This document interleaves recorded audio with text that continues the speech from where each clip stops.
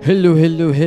Assalamualaikum warahmatullahi wabarakatuh. Dan kita kembali dengan pengembaraan Abang Botak kita di dalam Dark Souls 3.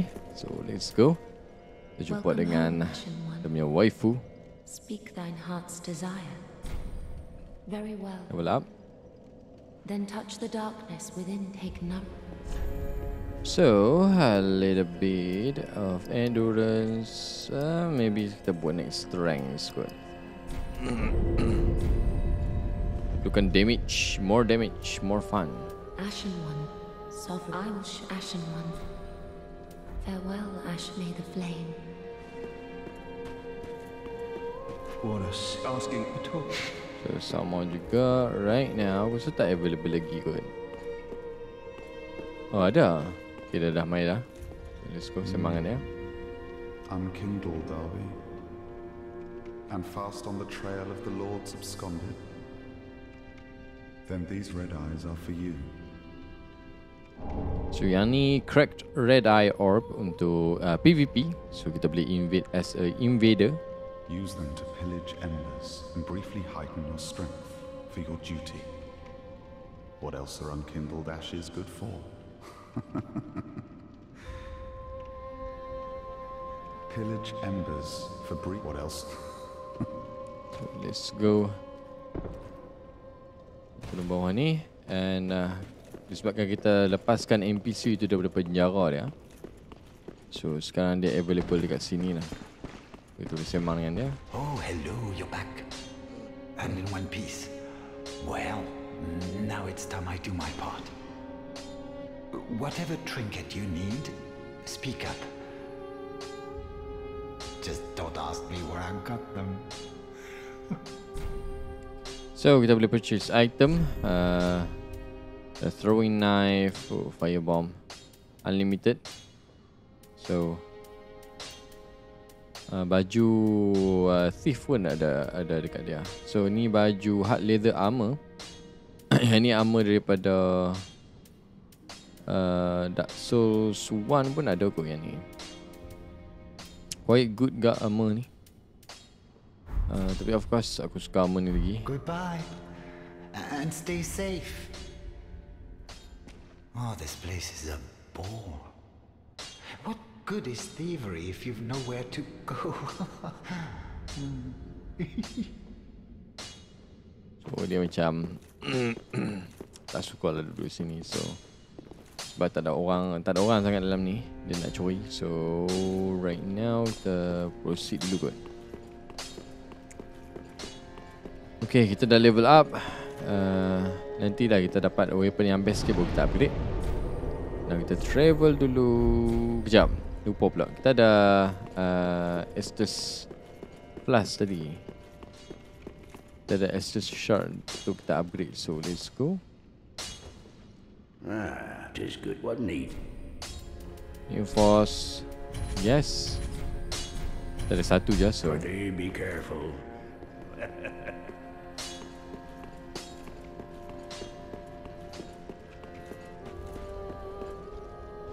so kita teleport ke kita pergi kat tower on the wall dulu sebab ada satu tempat kita tak pergi lagi. Macam skip lah.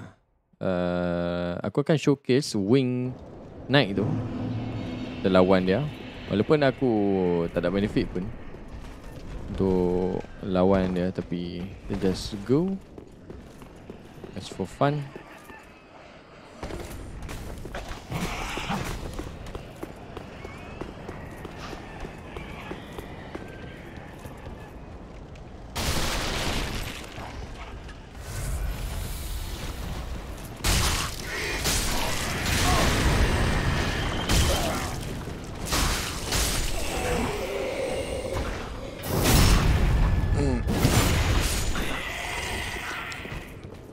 Okay, kat sini ada tangga, kita boleh turun. And ada beberapa enemy kat sini. Oh, actually yang jatuh tadi tu, dia still hidup lagi. Wow, okay. Hai.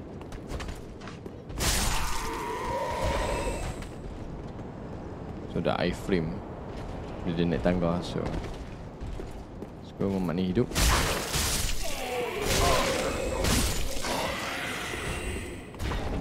Firebomb 2 firebomb, sorry. So, kat sini kita akan encounter Wing Knight. Sebelum tu aku nak carikan ni dulu, jangan kacau. Dia kacau time kita lawan ni Penuh pula. So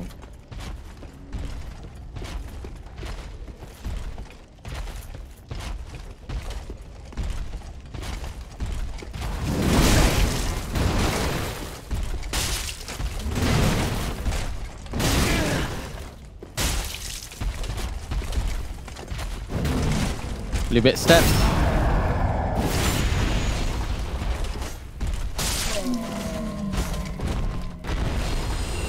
So dah settle. Aku sarankan untuk ni lah, lambat tak lawan dengan dia. Start daripada bonfire yang awal-awal tu, ikut jalan shortcut ni beli.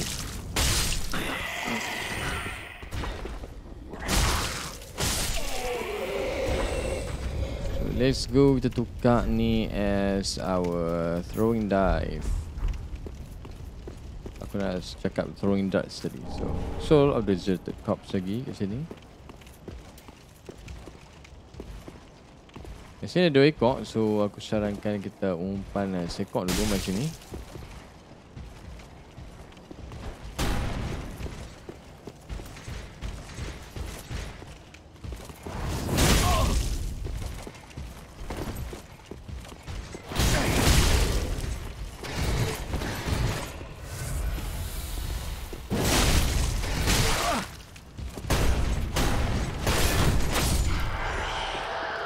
So dia punya guard dia boleh ni juga. Boleh boleh hilang juga. Dia kena serang banyak kali. Dah tak banyak ni dah.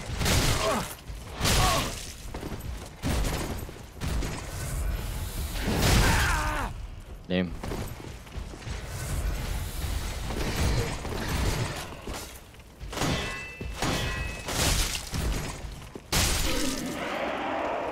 So aku ambil decision tu aggressive tadi. So let's go ke sini pula.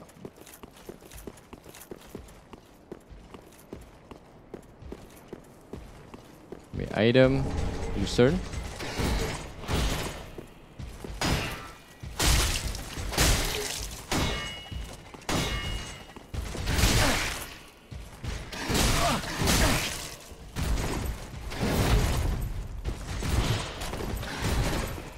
Hati dengan mamat ni.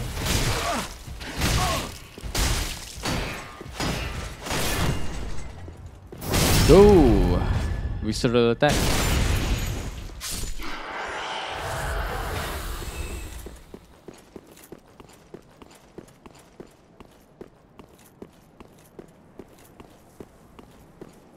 Okay, kat sini tak ada barang lah, tapi kat situ ada another Lothric Knight.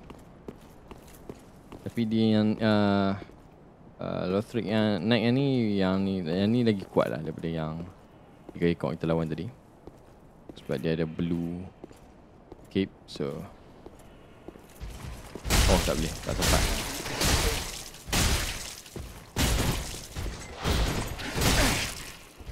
Boleh buff dia punya weapon ya.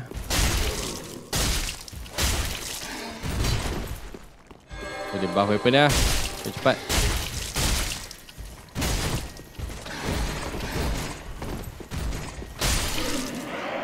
Wih. Dapat refine gem. So nyawa aku dah memang tak ada lah ni. Tadi buat gapo dah. Tapi it's okay right now. Kat situ ada tangga, tak available lagi sekarang. The wait has been long, unkindled one. I am Emma, High Priestess of Lothric Castle. Allow me to speak frankly. You will not find the Lords of Cinder here. They have left, gone, to their journey homes converging at the base of this castle. Head to the bottom of the high wall, forge on through the great gate, and raise this banner to proceed. So dia akan bagi kita small Lothric banner. This farewell gift is for you. It is the insignia of an old covenant. If you fear trespassers, dark spirits drawn by the embers, then etch this upon your heart, and the old Concord will beckon noble blue sentinels to hunt these foul spirits. So, Way of the Blue. Unkindled one, head to go through Budby. So, dia akan bagi kita macam instruction untuk pergi ke mana. So, nyawa kita dah tak ada. So, kita pergi dekat bonfire balik. Kalau hampa nyawa banyak, boleh proceed je ke bawah tu. Tapi alang-alang aku balik ke sini, aku akan pergi balik ke High Wall of Lothric. Naga tadi yang ada apa? Bawa naga yang landing dekat atas dinding tu. Dinding naga tadi lah. Naga tu. Naga yang tu sebenarnya kita boleh bunuh, tapi not right now. Nantilah, sebab dia ambil masa sikit lah. Kena pakai archery. So let's go. Kita turun bawah ni.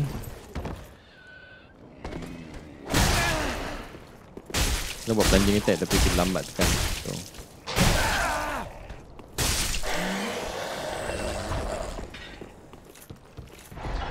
okay, let's go. Kita ikut shortcut untuk ke boss. Tapi sebelum boss tu ada juga enemy. So let's go. Connect siap. Lari terus.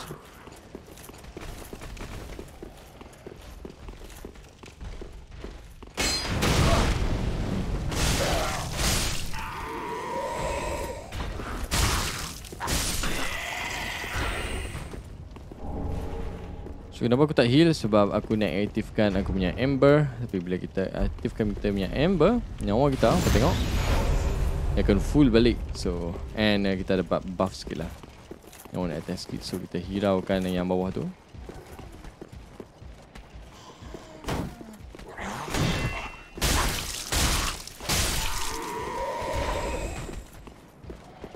So, ada satu enemy.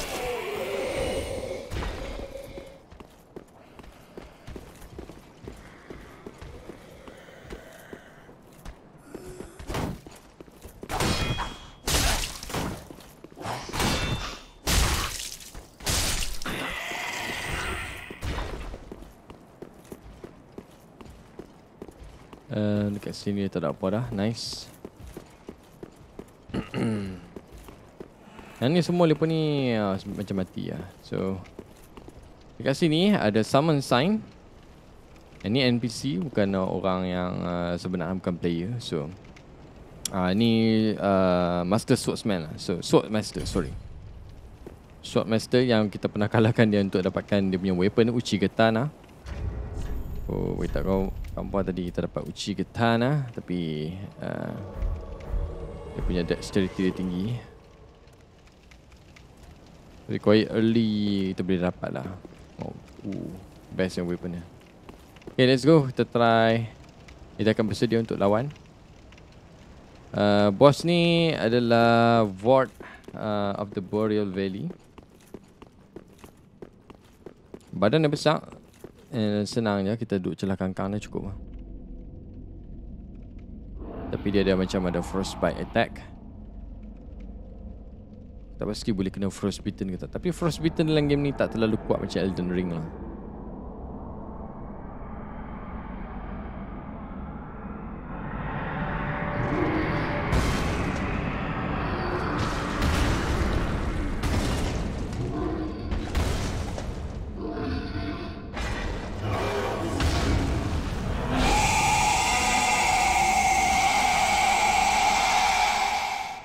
Dia sudah datang, Vordt of the Boreal Valley.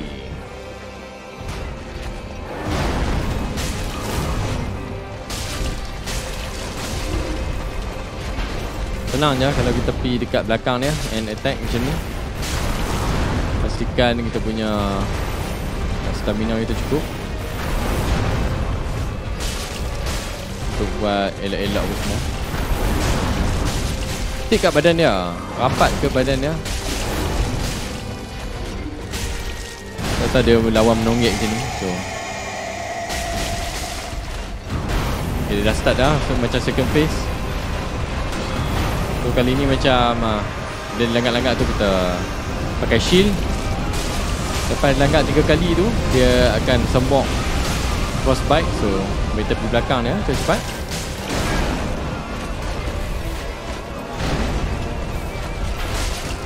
So master tak tolak nyawa pun. Kena damage pun.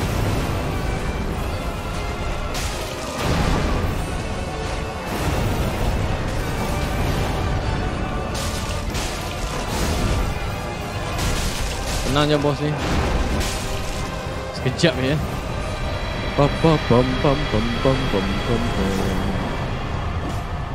So kita akan dapat Soul of Boreal Valley Vordt. Pembanding Remembrance kita dapat dia punya soul. So bukan soul. Jadi kita rest dulu kat sini. Pintu ni dah terbuka. So kita boleh jalan ke sini. Tak ada barang apa yang tinggal. No problem. So dekat sini akan ada cutscene Raise a Banner.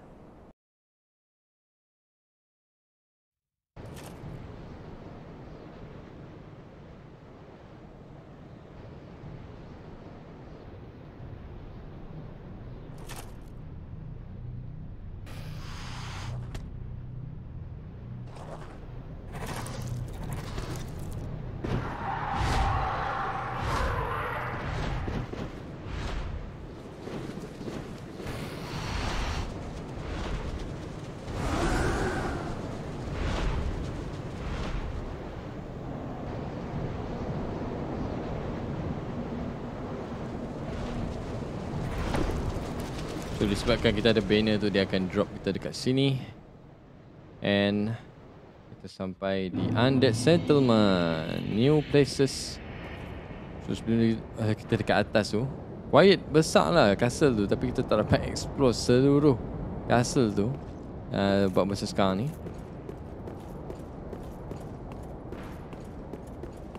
So let's go pergi dekat sini. Item 1, Lush Soul of the Deserted Corpse. Kat sini jangan drop lah, memang mati kat situ. Ada tangga kat sini, let's go. Kita turun, ada beberapa enemy kat situ.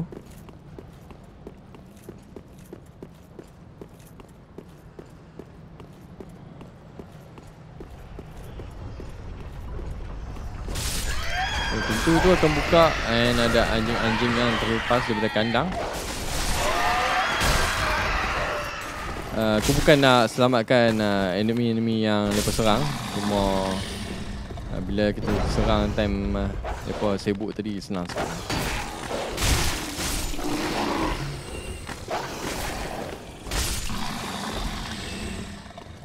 Movement dia quiet, a little bit same macam Elden Ring nya, cuma mungkin berbeza sedikit lah. Sebab tu aku dapat ke belakang tadi dan dia nak serang. So sini ada anjing lagi. So Alluring Skull. So Alluring Skull ni kita boleh baling dekat mana-mana. And enemy-enemy jenis hollow ataupun jenis yang dah mati, mungkin bukan mungkin, dia akan pergi ke sana lah. So kita dengar suara. Grant me death. Undo my shackles.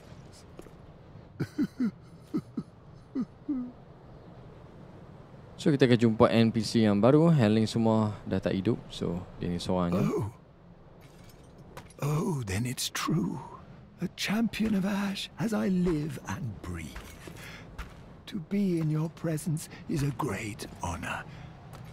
I am Yol of Londor, a pilgrim as you can see, only somehow I failed to die as was ordained. Well, perhaps my calling lies elsewhere. Say, champion of Ash, how does the idea of taking me into your service strike you? I was once a sorcerer. Surely I can be of use. So kita accept dia punya service. Oh, I am honored, truly. I should be dead, yet you have granted me purpose anew. I, Yol of Londor, do solemnly swear myself to you. So dia akan available dekat Filing Shrine. Dia karakter yang penting juga untuk ending yang ketiga. Omod Boom. Dari itu nanti kita akan explore. Right now we will go elsewhere.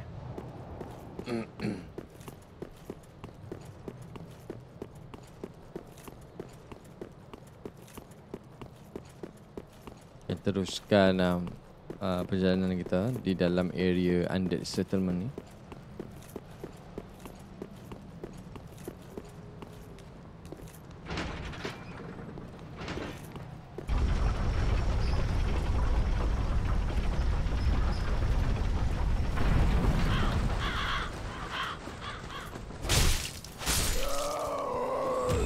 So, worker hat. So, banyak enemy holo peasant kat sini. Ini orang panggil holo peasant lah, ataupun holo worker pun boleh. So, ada bonfire dekat sini. And now kita proceed sekejap.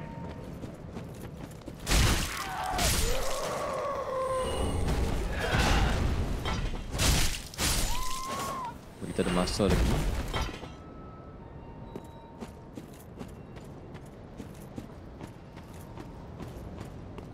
Aku pergi dekat belah kanan and ambil satu item.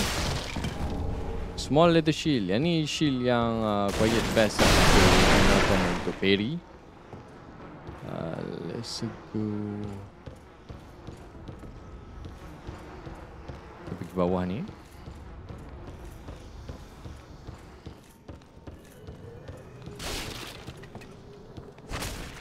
Cuba turun bawah barang tu. So let's go. Ada enemy.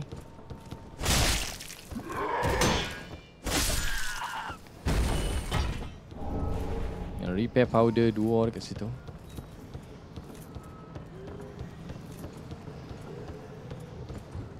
Sini macam ada rooted man. I don't know. Keluar akak daripada kepala dia. So ini hollow servant. Macam siapa nama tu? Geralt. Charcoal pine resin. Dia punya pakaian dia tu. Sini ada sekok, so let's go drop. Got one shot. One more kat sini.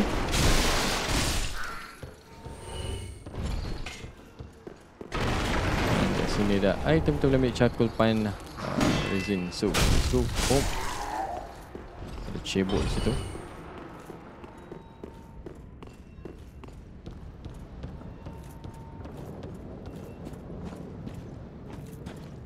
Yang ni yang barang yang kita jatuhkan tadi. So kita ambil Loretta's Bone.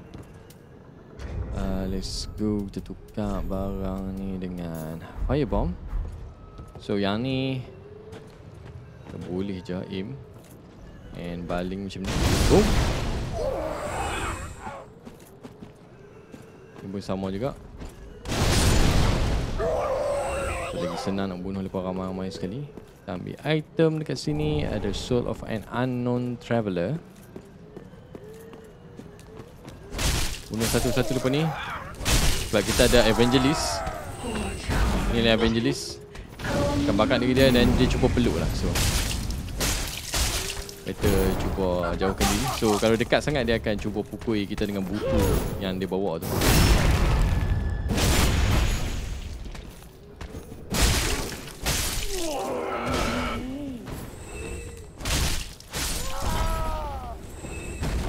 So let's go. Let's just shot.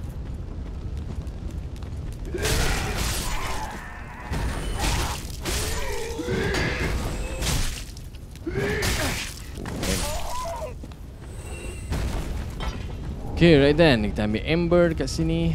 Kat sini akan ada drop. Tapi kita civilize sikit. Ada enemy kat situ. Tapi kita fokus kat enemy yang ni dulu. Belakang ni dia akan menyusul. So, lepas ni macam peladang lah. Kita nak shot. Dekat sana ada sekok lagi tapi kita biar je. Tak ada item pun. Yang penting kalau ada pun nanti kita main balik lah. Sebab ada 2 jalan kat sini. Ambil jalan yang pertama dulu. Nampak tengok moveset dia macam Im kan dalam Elden Ring. So lepas ni memang annoying macam Im juga. So aku sebenarnya nak heal tapi terbaling firebomb. Aku lupa pula nak tukar. So let's go. Kita kalahkan Hollow Servant kat situ sebab nanti lepas ambush lah kalau kita masuk dalam bangunan ni. So kita buka pintu. Kat sini tak ada apa. Dah tahu dah, make sure. Allahuakbar, kita masuk lubang. Okay, it's okay. Kat sini ada the warrior sunlight and kat sini ada healing. Tapi kita sementara kita nak atas dulu. Kat sini ada enemy yang pertama kita akan jumpa iaitu Hollow Cage.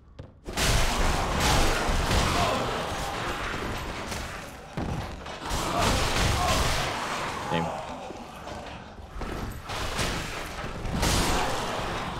So kalau pakai kita dapat charcoal pan rising kat situ. Kalau pakai weapon yang thrusting yang cucuk-cucuk kan lagi banyak damage lah. So kita dapat Large of Souls. Yang ni ada lagi.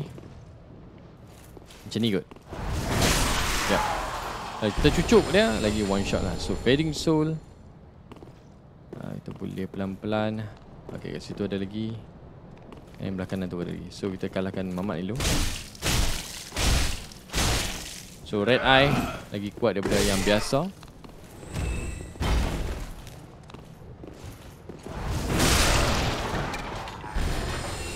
One more.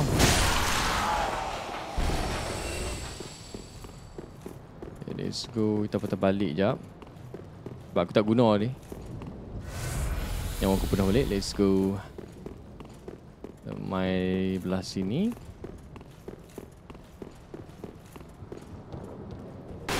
Ini link sikit lah. Tak macam Elden Ring. Kalau ada ataupun tak ada enemy pun kita punya stamina consume bila kita lari. So kat sini ada item kita boleh ambil. Soul of an Unknown Traveler.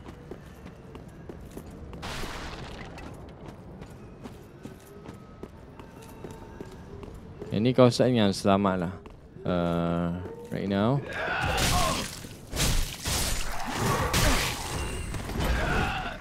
Hati-hati, ada ya kuasa hitam ni tengah main kejap kita sebab Mamat tu tengah casting Evangelist. So kat sini ada Hollow Worker dengan Hollow apa ni, Sleeve. Masuk langgar je. Kita lari mai sini. Kita lawan Mamat ni pula. So cepat. Lepas tu dia jatuh bawah kan? Wow, hello.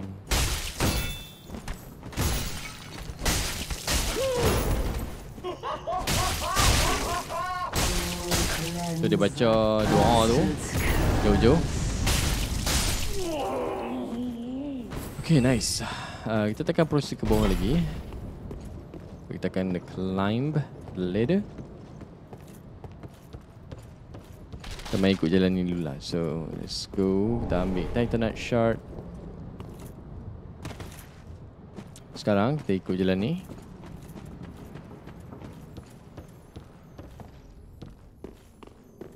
Apa dengar bunyi shring. Ada orang main music kan.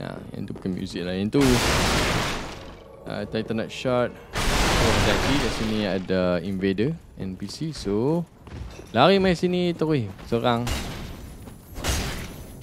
Twinkling Crystal Lizard, sorry. Sharp Gem. Lepas tu kat sini akan ada Bonfire.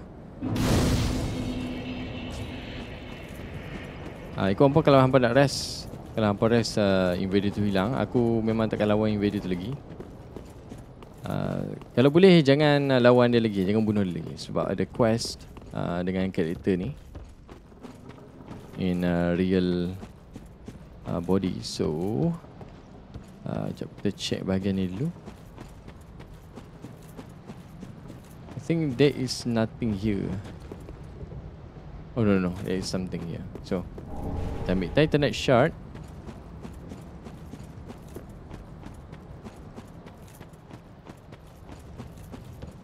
Let's go pergi sini and kita kena lompat. Ambil barang, rusted coin.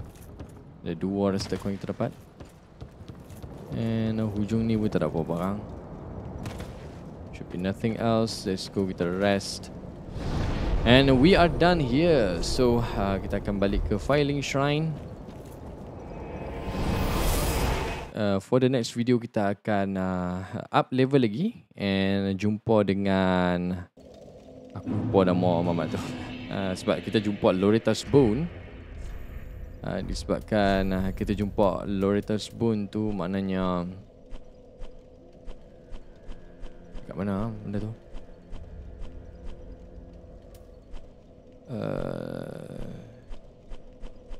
Mungkin kita tak boleh tengok kot. I don't know. Loretta's Bone tu memang tak boleh pakai pun kat kita. So kita just boleh bagi kat dia. And Loretta's tu, maknanya Loretta tu dah mati. So kita kena sampaikan berita yang tak gembira dekat dia. Nanti kita akan jumpa Yul juga kat bawah tu. So stay tuned for the next video. Assalamualaikum warahmatullahi wabarakatuh and bye bye.